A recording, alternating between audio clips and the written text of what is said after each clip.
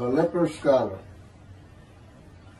Rabbi Shlomo Yitzchaki, generally known today by the acronym Rashi, which is Rabbi Shlomo Itzhaki, or A-S-H-I, was a medieval French rabbi and author of a comprehensive commentary on the Talmud and commentary on the Tanakh. He is known as the first rabbi to believe that the Jewish people as one man, Israel, are God's righteous servant of Isaiah 53. The early sages expected a personal Messiah to fulfill the Isaiah prophecy. No alternative interpretation was applied to this passage until the Middle Ages. This began in 400 Common Era. Rashi held the position that the servant passages of Isaiah referred to the collective fate of the nation of Israel, the Jewish people, rather than a personal Messiah. Some rabbis, such as Ezra and Kimchi, agreed. However, many other rabbinic sages during this same period of time and later, including Moses ben Maimon, commonly known as Maimonides, and often referred to by the acronym Rambam, a medieval Sephardic Jewish philosopher who became one of the most prolific and influential Torah scholars of the Middle Ages, realized the inconsistencies of Rashi's views and would not abandon the original messianic interpretation. Rashi's commentary on Isaiah 52, verses 13 through 15 and 53, supporting his position, conflicts with his commentary on the book of Zechariah, chapter 1, when he says, quote, and this is a preamble to chapter 1. This is a commentary on a particular verse. The prophecy of Zechariah is extremely enigmatic because it contains visions resembling a dream that requires an interpretation. We cannot ascertain the truth of its interpretation until the teacher of righteousness comes.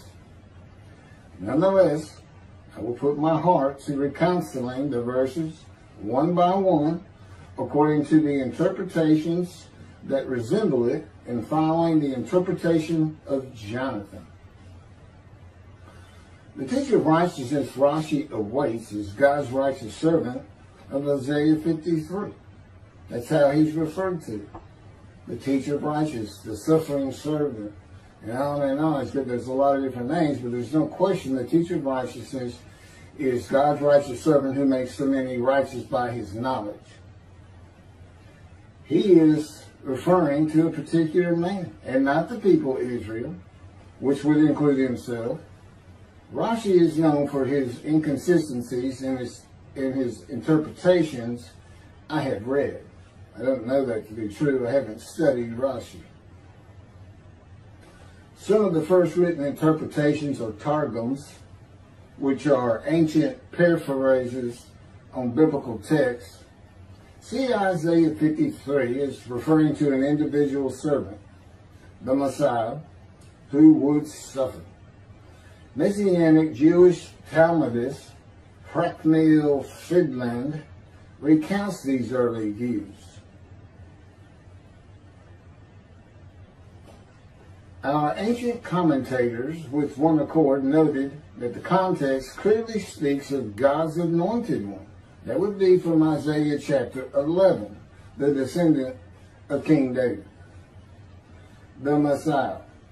The Aramaic translation of this chapter, ascribed to Rabbi Jonathan ben Aziel, a disciple of Hillel, who lived early in the 2nd century, Common Era, begins with the simple and worthy words, Behold, my servant Messiah shall prosper.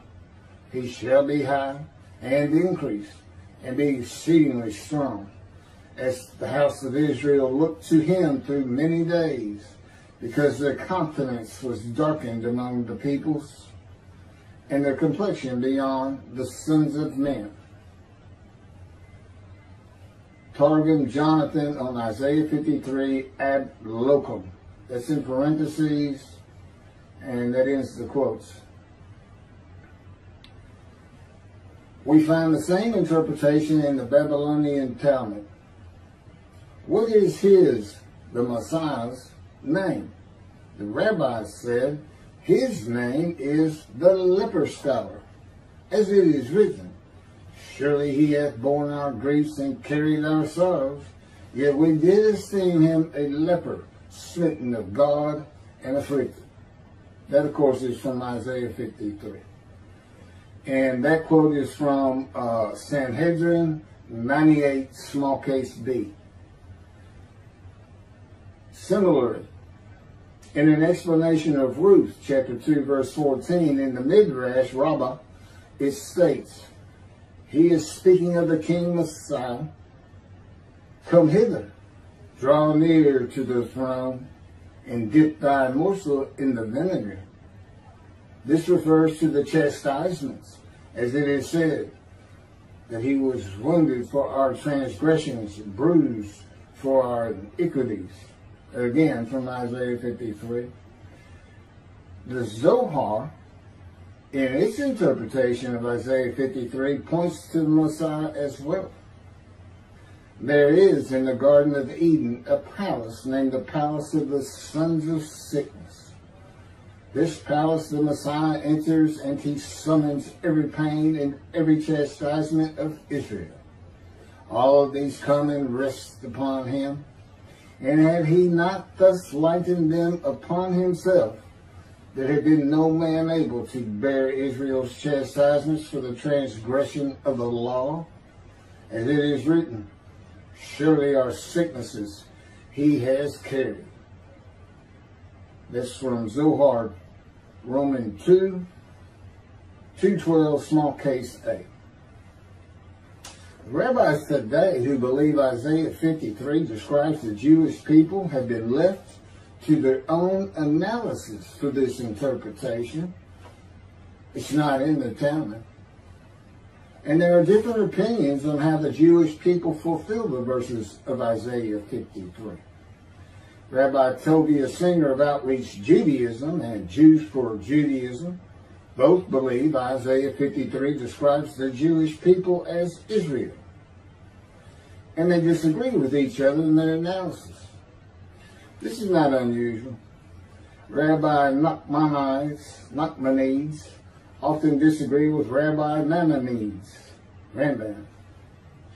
Tovia Singer follows the Christian belief that God sacrifices his children by applying the animal atonement and worship laws of the Torah, Leviticus, to human beings.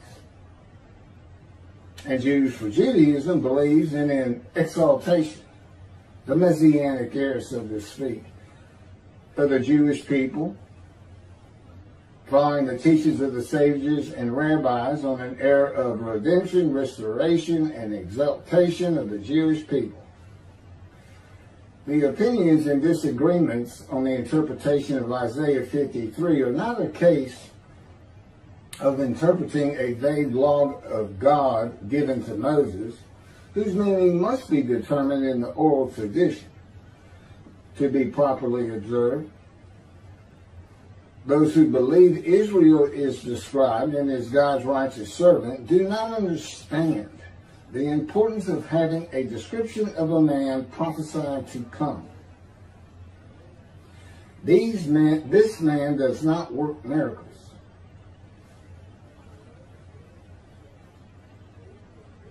There has to be a description of it for the day of the Lord. God is coming with a new covenant. There's an angel being sent with it too. And so is his messenger to clear the way for him. Okay, and to do other things, which is Elijah. A man who can do the things Elijah could do and have the knowledge Elijah would have. He is not the Elijah of the biblical Bible. He was not taken to heaven alive. If you leave this earth and go and are pulled up to the platform of heaven, your body has died. That's what they looked for 3 days. Couldn't find, but nobody. He's gone. He's dead. The shortest verse in the Christian New Testament is Jesus wept. That's it. There's one verse. Jesus wept. He had just raised Lazarus from the dead, and still the people did not believe he was who he said he was.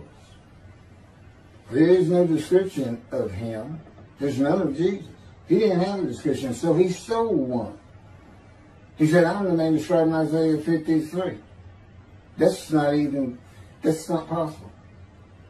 He's not a man of suffering, familiar with disease. God didn't choose to crush him with disease that he would offer himself for guilt. He did not make the many righteous with long life and by his knowledge. He didn't have children.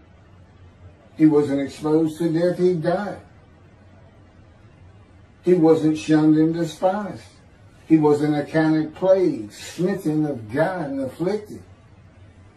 He didn't match any of the verses except one. He lied. He is a sinner. You can call him the unblemished Lamb of God, but being called and said to be sinless is not the same as being sinless when the Scripture reveals otherwise. And Judaism does not seem to realize how important a description is. Jesus did. He knew he didn't match. If he's as smart as everybody says he was, if he's teaching at synagogue when he's 12 years old, if he's the Son of God, he knows he's not the man of Isaiah 53. Or at least, if he's not that smart, he did find out on the cross he was wrong. Because he thought he was going to be given long life. He thought he was going to be exposed to death. Because he believed he was that man. And so what does he say on the cross when he sees he's going to die? Father, Father, Father, why have you forsaken me? That's Jesus saying, I'm not the man of Isaiah 53.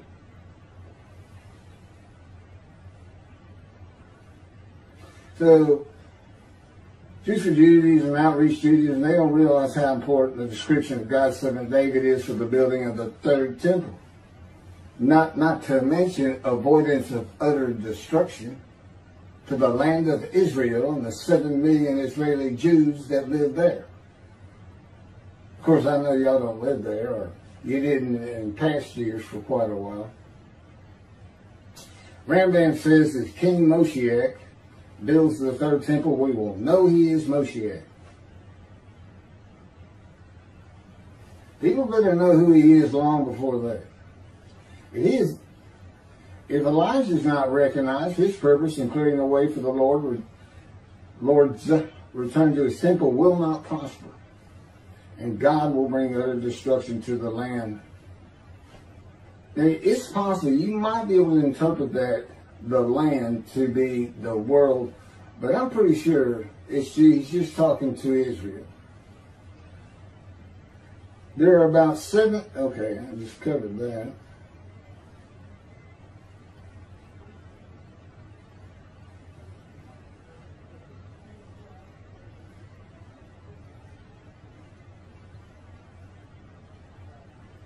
There are many unknowns in the teachings of the sages and rabbis of the ancient age, and God's righteous servant makes the many righteous by his knowledge and long life.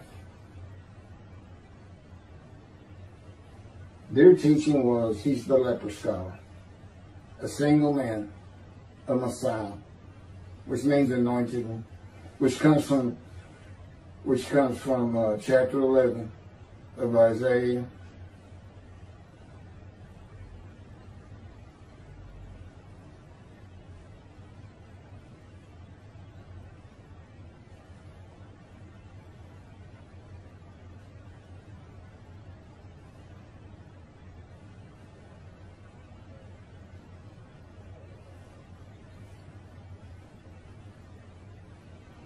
There is only description of this one man to come, and no man to this day has ever fulfilled all the verses of Isaiah 53.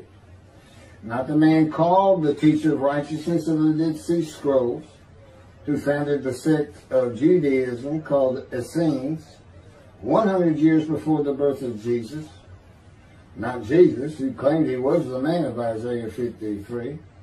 And not any of the men who had been thought to be Moshiach, the Anointed One.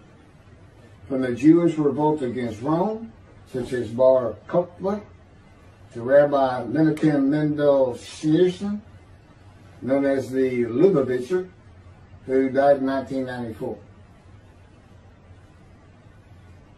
But let's look at it. There are references in Isaiah 53, I think it's verse 2, of a trunk that has grown out of arid ground, and a reference to the righteous servant being raised to great heights like a crown of a great tree. But that starts in chapter 11. Chapter 11, verse 1. Spirit of God alights upon the twig of the shoot that grows from the stump of Jesse. It's a stump because the ancestral tree of Jesse, who's the father of King David, has been cut down. God banished the line of the kings of Judah when Babylon destroyed the temple and deported them to Babylon. The last king, Jeconiah, he just told him, no descendant of yours will ever rule on the throne of David, from the throne of David over Judah again. And that's what the stump is. A shoot grows out of it. That's a different line of descendants we don't know anything about. David had many, many children. And from that particular branch or shoot, you find a twig on a tree, a new ancestral tree that nobody has any idea of. No man can prove who he is by saying, here's my ancestry back to King David. And the proof of it is not there. I mean, that's just common sense. You got to have a description of it. And then God continues using ancestral tree metaphors in Isaiah 53.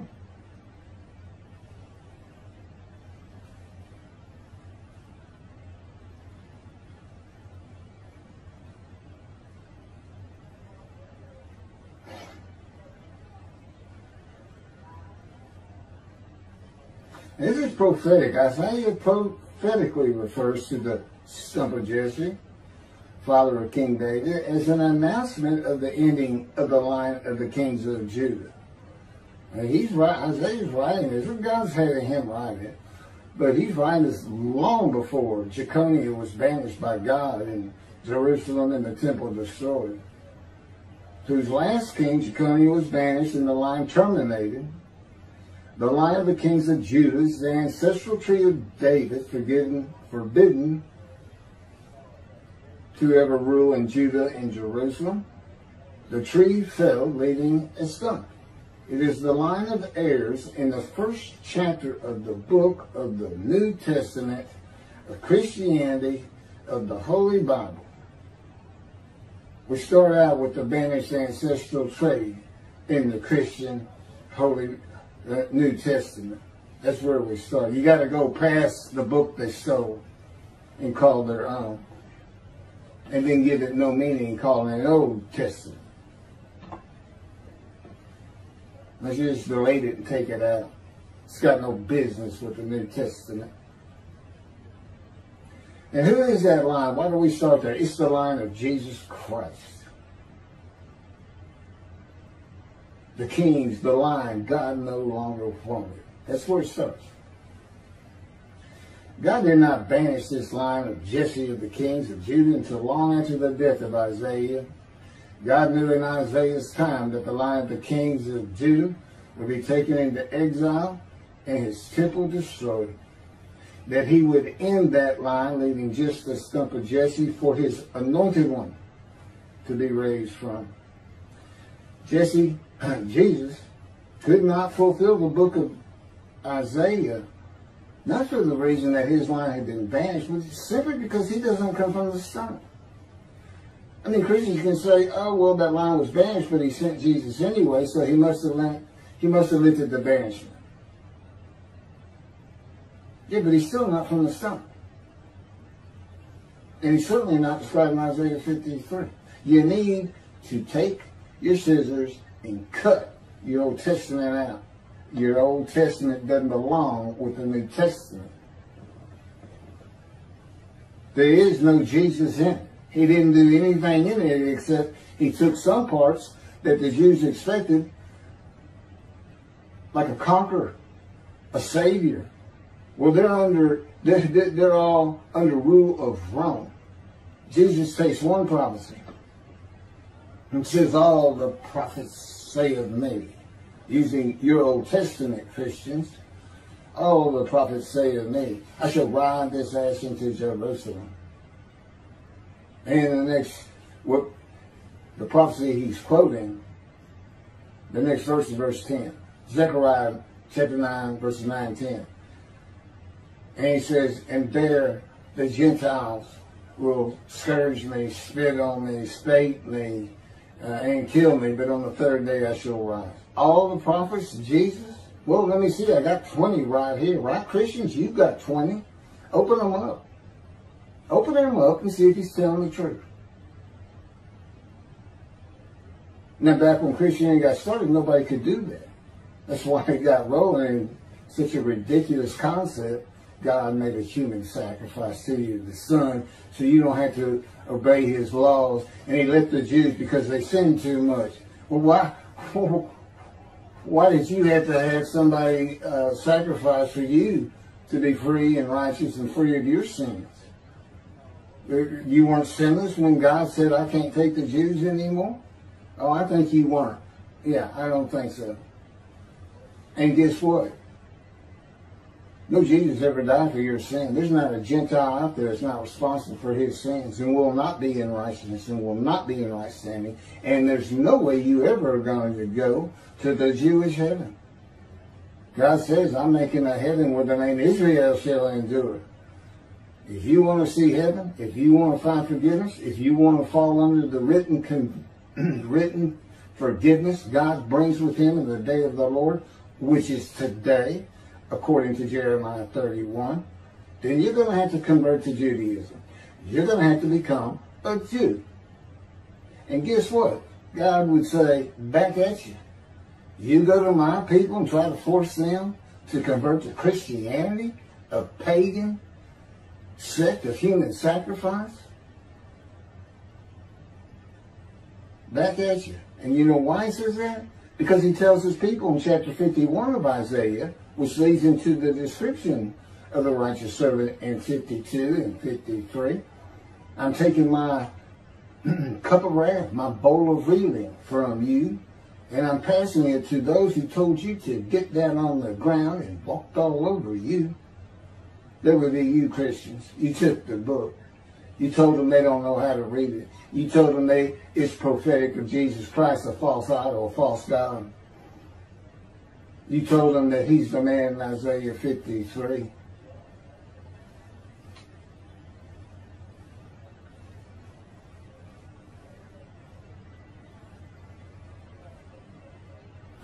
So this is what happens. That's chapter 11, talking about the symbolism of an ancestral tree. For he has grown by his favor like a tree crown, like a tree trunk out of arid ground. That's Isaiah chapter 53, verse 2. This continues the symbolism of the ancestral tree. This man grows by the favor of God like a tree crown. A dominant tree crown reaches over all other plants in the forest, including the crowns of other trees. From a sinful man whose life has been full of pain, suffering, sorrows, and familiar with disease, that the Spirit of God, the Holy Spirit, alights upon, and God's presence is in him, to the crown of God's righteous servant. There are other verses of Isaiah 11 that connect the anointed one to the man described in Isaiah 53. The stock of Jesse that has remained standing shall become a standard to peoples. Nations shall seek his counsel, and his abode shall be honored. That's Isaiah chapter 11, verse 10. By oppressive judgment he was taken away. Who could describe his abode? For he was cut off from the land of the living through the sin of my people, who deserved the punishment. That's Isaiah 53, 8. And his grave was set among the wicked, and with the rich in his death, though he had done no injustice and had spoken no falsehood. That's Isaiah 53, 9. Assuredly I will give him the many as his portion. He shall receive the multitude as his spoil. That's Isaiah 53, 12. The abode of the righteous servant is humble when the Lord cuts him off from the land of the living. In Isaiah 53. The world of material things in society. That's in Isaiah 53, 8. And in the end, the abode of the servant is one to be honored in Isaiah chapter 11, verse 10. From a poor man to a rich man, with the many as his portion and the multitude as his spoil, and an abode to be honored. Those are just simple ways God had connected chapter 11. But the sages got it. God's not going to say he's sending a man and not describe him for us. We got to know how to locate him. But as I said, those who say Israel's described, the Jewish people, and how do what have they done as the righteous servant? When does it happen? You know, Jews for Judaism would say, oh, when the messianic here is when David gets here. Oh, really? Well, what are you going to be doing since when David comes, God has a reckoning with the rabbis and dismisses you? And just so you know, I am the man described in Isaiah 53. God is here. I am the descendant of David. And you, Rabbi, are dismissed in the eyes of God, who has me tell you this very morning.